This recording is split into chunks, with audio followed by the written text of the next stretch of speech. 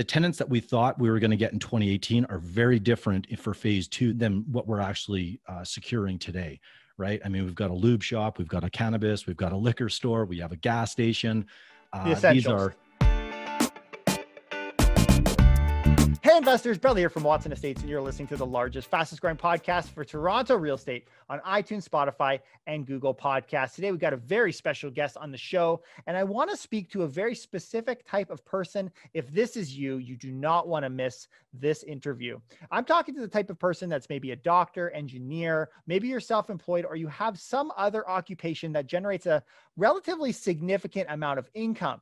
And you've found that the residential space, as you've been investing, has really only helped you in the form of appreciation, but you haven't been able to get free from that tight squeeze, right? You're working hard and hard and hard in order to generate that income, but really never experiencing true wealth. Well, if that's you, you do not want to miss this conversation I have today with Shane Melanson. He's a commercial developer in Calgary, Alberta, and I want him to change the way you think about investing in real estate today. He's got more than $70 million in real estate projects under his belt. He's helped his clients buy and sell more than $250 million of commercial real estate. We're talking retail, industrial, multifamily, whatever that looks like. He's the host of The Investing Advantage and the author of the book, Club Syndication, How the Wealthy Raise Capital and Invest in Commercial Real Estate. Today, that's exactly what we're talking about. How do you convert that income into cash flow and be able to replace the money you've been making in your career to get free, to unlock those chains and break through? If you haven't already, please like and subscribe to our channel and enjoy the show. Shane, thank you for joining us on the show. How you doing? I'm doing great, Bradley. Good to be here. Yes, I'm very excited because I think you're able to speak to a very niche category of some of our listeners here in the GTA. As we get started here, maybe tell us a little bit about yourself and where you specialize in the real estate world.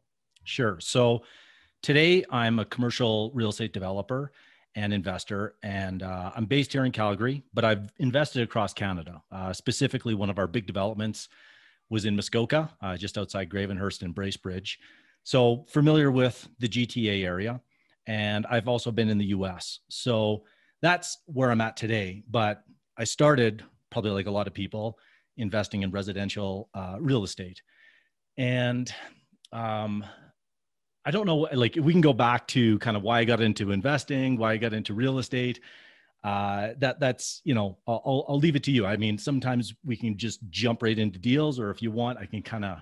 Well, we'll get there. We'll get into some examples because I want to hear some real world scenarios for your clients and today where you're at. But I do think it's important we take a second just to take a breather, because I do believe, at least from the interactions I've had with a lot of our listeners, is they tend to start in the residential space. I think it's a very safe and easy way to go. So I think having that is really going to show that you haven't always been doing these multi-million-dollar deals and that you built up to that. So maybe give us a little bit of context on maybe some of the markets you've come through and how you've built to get there. Sure. So in 2003, I graduated from U of C, and one of my good buddies actually at the time, I was living in his basement. I was saving lots of money because my paradigm at that time was I was very distrusting. I saw my parents at 19 lose about $100,000. They refinanced their house. They're both teachers because they trusted the wrong person and invested in the wrong deal. So, you know, I thought I'm just going to save money and I'm going to hoard it, right? And so when you're 22, 23, and you've got, you know, kind of a good 5 figures in the bank, that seemed like a good thing. But I was starting to see, you know, my buddy specifically, he was a bartender and he owned 5 houses. And so he invited me to a rain event. And it was the first time that I kind of got exposed to what was possible in real estate. So after the event, I went out, bought my own house. I guess it's called house hacking now. I got a friend that kind of rented from me. A couple months later, I went out and bought a fix and flip. I had no friggin' clue what I was doing, but I kind of, you know, figured my way through it. And then I started to do more and more deals. And as people started to see, wow, Shane's actually doing real estate, can I partner with you? Essentially joint ventures, right? Yeah. They would put up a lot of the money. I'd put up some of the money. We'd both go on and get the mortgage. And so I was doing fix and flips. Then I started to get into buy and hold. Then I went into spec homes.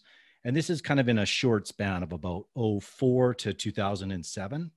Yeah. And as I started to get more and more capital coming in, I started to want to do bigger deals. I had this sense like if I had money in the bank, it was losing me money, right? because I could go out and get maybe 10 or 12 or 15% or 25. Like, I mean, some of the deals I was doing were quite lucrative, right? Because you could turn them pretty quick.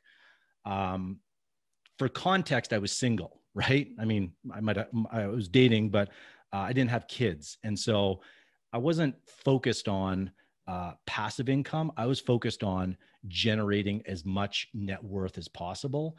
And so what I was doing is I was taking probably more risk than I should have. And as we know, in 07, 08, things started to change. I had money in the wrong deals. I got, squeezed out of a couple. I lost 250,000 in a single deal. And, that's when I started to pivot and forced, right? Like, not because I sat back, but it was like, okay, I just had to sell my house, my X5, and I was no longer this what I had kind of pictured, the real estate guru, or not guru, but like mogul, right? Right. I was I was human and definitely learning some expensive lessons. So about that time, my fiance at the time, her dad is a fairly prominent real estate developer. Their family company's been around for about 97, 98 years, publicly traded. Anyways, I got to know him over the years, and he said, why don't you come down with me on a trip? I'm going to California, I'm going to Texas to look at some properties.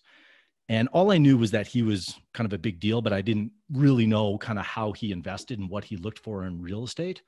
And so on the trip was kind of my first exposure into the commercial real estate, right? Multifamily.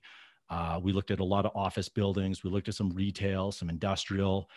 And I was a little out of my wheelhouse because at the time I was a lender in commercial real estate. So I wasn't naive to it, but it's a very big difference between actually touring as if you're going to be a buyer versus being a lender. And so that was kind of how I got into it. And we can kind of jump off wherever you want to go from there. Well, I want to, because we have a lot of listeners here that I know are deep in the residential space. And I know if they're anything like me, when we start talking about retail, industrial, it's just like, whoa, or where are we going here?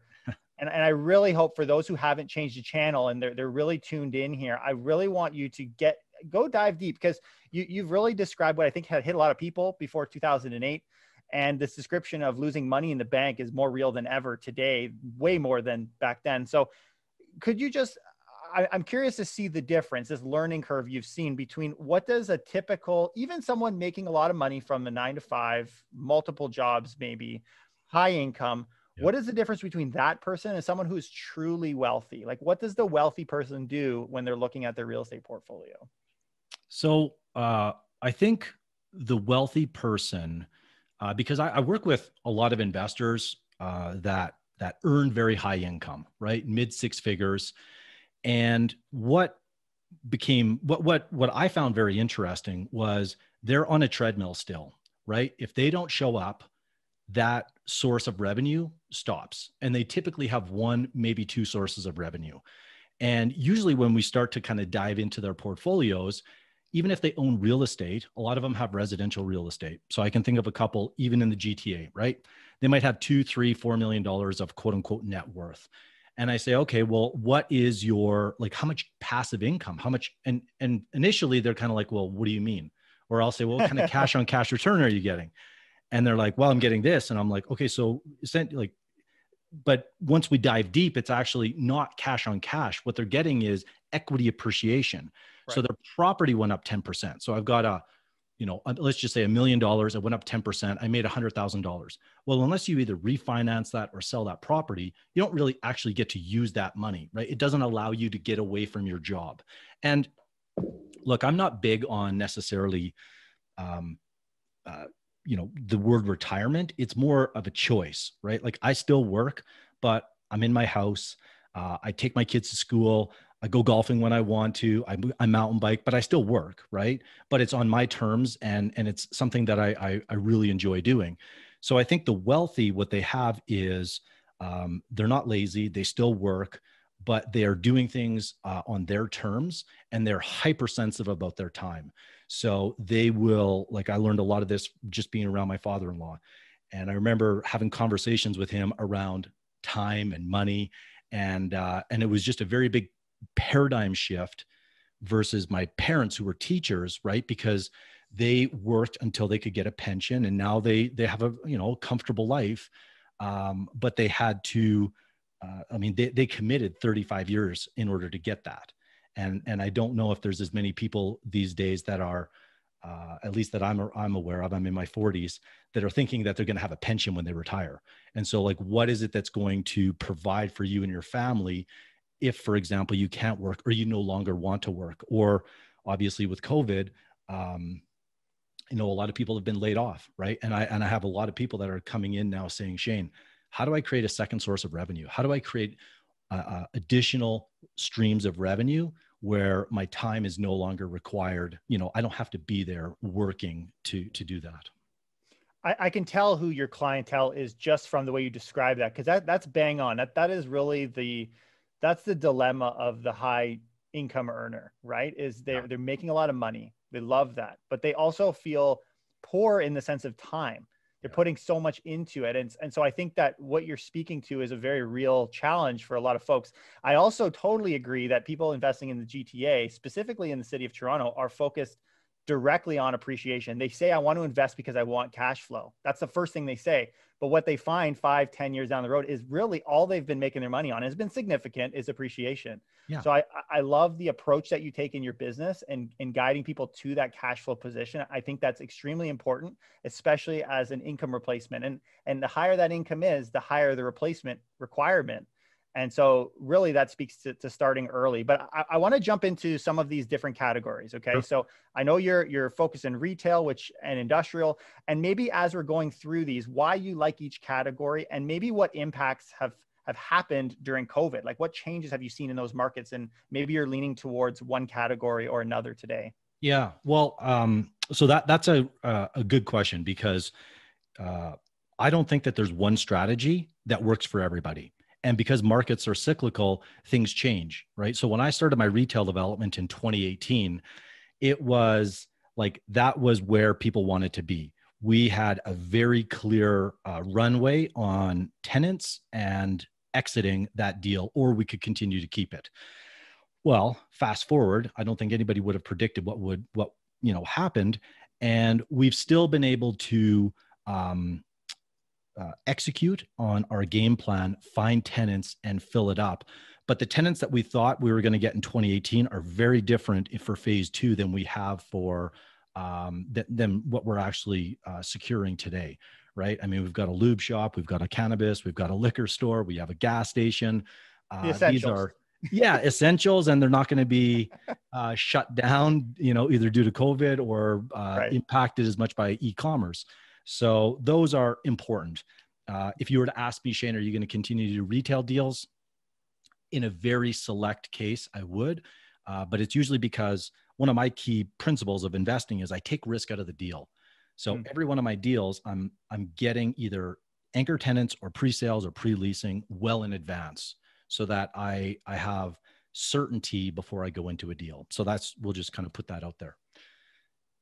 Industrial, I really like industrial. I think that there's lots of reasons. I mean, obviously, right now you're seeing a big run up in industrial properties and real estate. I mean, in the GTA, you're $2 million an acre for land, like not even with a building on it.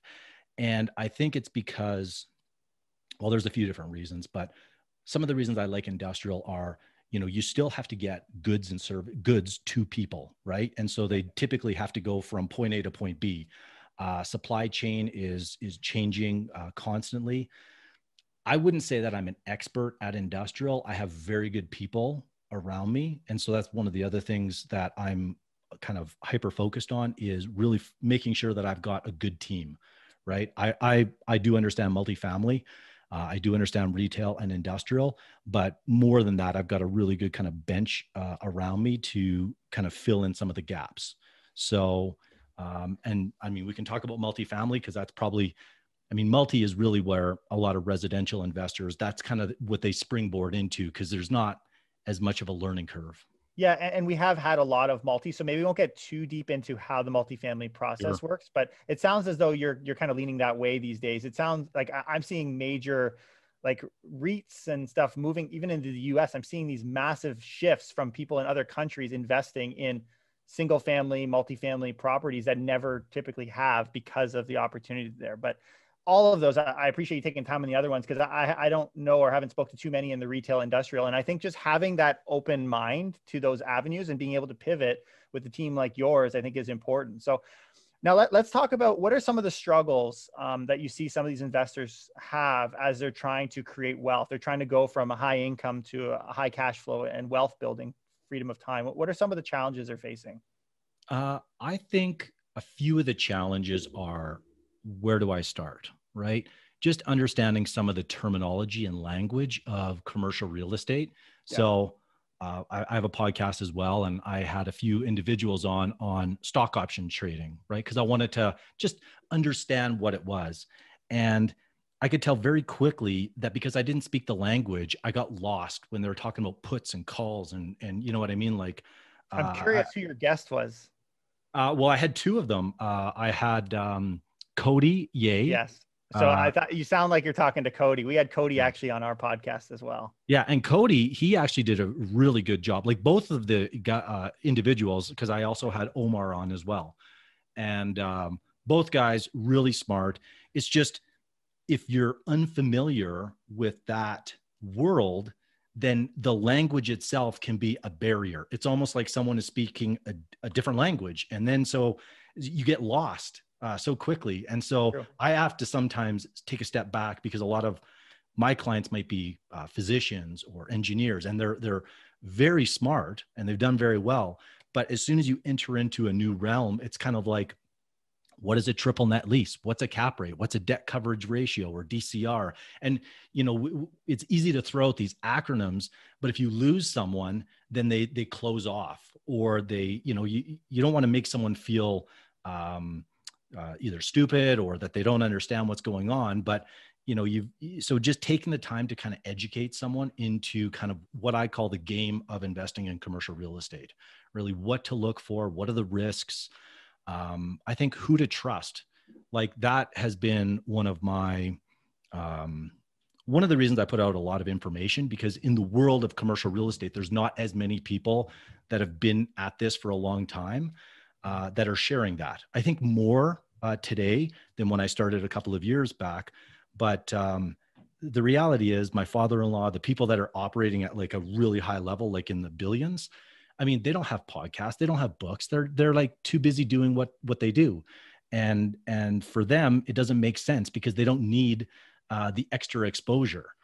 For me, it's a bit of a different story because I'm growing my brand. And as I do that, I see more deal flow and I see more capital. So it's it's mutually beneficial. The more people I help, the more people that, it works for both sides. But specifically to your question, I think that just knowing the game is so key, and finding the right people is huge. I could show you two pro formas, and unless you really understood the market, it would be virtually impossible to know whether or not it's BS or if it's true, right? Because you can financially engineer a model to spit out whatever numbers you want, right? And it really comes down to the assumptions and the track record and the team, and what I call like blue sky optimism versus, taking a more conservative approach. So absolutely. Yeah, couldn't agree more. So you've got this obvious a balance right now, and there's a raising capital aspect to this. So let's not assume anybody has the money just sitting there in order to purchase the type of building or facility that they're looking for. Sure. How do they do that? What is that transition from, I'm open to learning, but I want to make sure if I'm going to go through the aspects of learning that I know that there's a platform for me to raise that capital. How have you been able to do that yourself and your clients that you've coached? What is a common method for that? So the way that you're going to see a lot of, even the wealthiest people invest in commercial real estate is done in syndications, right? Where there's a group of people that pool their money together. And so the book that I wrote, Club Syndication, it's on, raising capital, and you can come into it one of two ways, right? So let's say you understand the game and you know how to find properties. you could become what's called the general partner, or the person that goes out, sources the deal. And then you have a group of limited partners, or maybe doctors or engineers or business owners that are too busy to go find the deal, that have income or money that they want to place. And they're called limited partners because their risk is limited to the amount of money they put into the deal. Okay, so I'll give you an example. So the development I'm doing right now, right after this, I'm going to meet our banker, our lawyer, to sign off on the mortgage documents. And on there, the reason I have to meet with my lawyer is because I'm signing personal guarantees. Okay, so my house is on the line, as are my personal assets. My limited partners, they don't have any exposure to that. Okay, so if they put in $100,000, that's the maximum that they could lose. For me, obviously, it could be, significantly more, and that's why I'm very careful on the type of deals I do, because I don't want to expose my family to any undue risk. So you can either come into it actively or passively, and I mean, you can participate in these deals. I would say, as a rule of thumb, probably like 50 grand is probably like on the low end. I know you can get into deals for 25 and 10, but my personal beliefs, right? This doesn't mean it's the right thing. It's just how I view it, that if you're coming in with less than 50, because you're investing in an illiquid asset, it may not be the best avenue for, the type of, like, for me, I probably wouldn't have investors. Like, my minimums are 50, and most people are coming in for more than that. And like I said, I've got various reasons for that. But if you've got cash, you can come in actively or passively. And I would say 100,000 is probably a good benchmark. And then what type of returns you get is going to be based on the level of risk, the type of deal. Obviously, a development, more risk, so we're going to get higher returns. If you're buying like a cash flowing, maybe a small value add, the returns are going to be a little bit less, but your risk profile is vastly different. So I think asking those two questions: one, do you want to be active or passive? Two, what are your risk or what are your return expectations? And as you're speaking, it's reminded me of deals that's been dropped in my lap where I've looked at it and you're like, you know what, these numbers look really good, but the person that's delivered the deal was enough of a reason to not go ahead. Because and it's really, as you're kind of talking, it's reminding me of circumstances that I've seen. So I can totally see that, but I love that the limited partnership side. I think that's great that you described the syndicate too. So that's maybe a new term for some folks, but it's definitely it's quite a common approach to doing this. So we've been dancing a little bit about some of these examples, but could you give us an example of one of your high income clients and what they've been able to accomplish investing in the recent past? So, one guy that kind of comes to mind, and it's really why I got into the coaching world, if you will, because I do have my real estate brokerage license. And so I in a previous life, I used to do a lot more of that.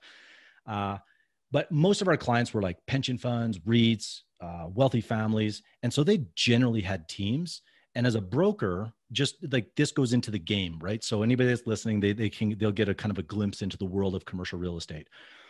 Very different than residential real estate, where you have maybe two brokers, and let's say you're going and buying, your buy side broker that's representing you is really there to kind of hold your hand, protect you. In the world of commercial real estate, there's usually one agent. Not always, but I'm just going to say, generally speaking, especially at the high level. And it's because the fees are high, and both sides generally know what they're doing. And so the broker is there to keep the deal on the tracks, and they are very intense, and they will they're pushing on both ends, right? Because they only get paid if the deal gets, is successful.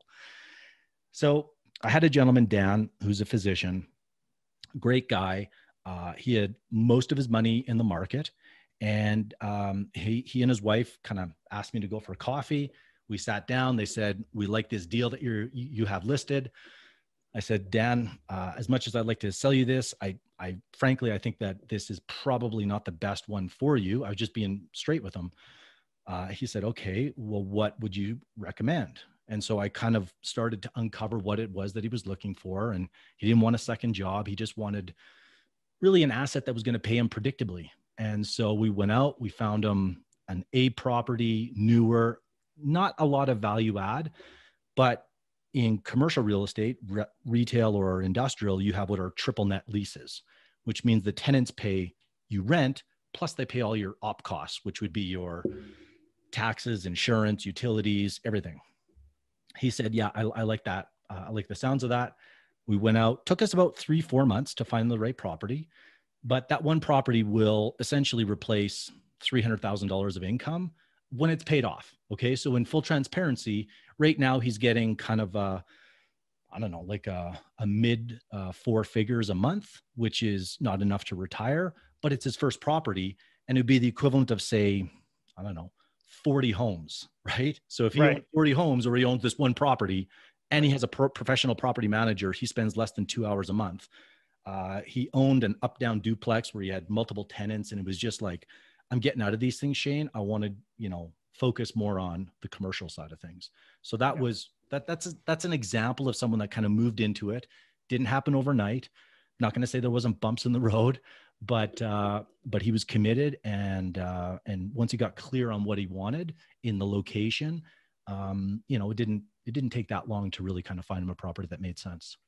And I think just to kind of add here too, in being in the residential space, I see there's this race. Everyone's running around. Where can I find the best cash flow? Where can I get the best cash flow?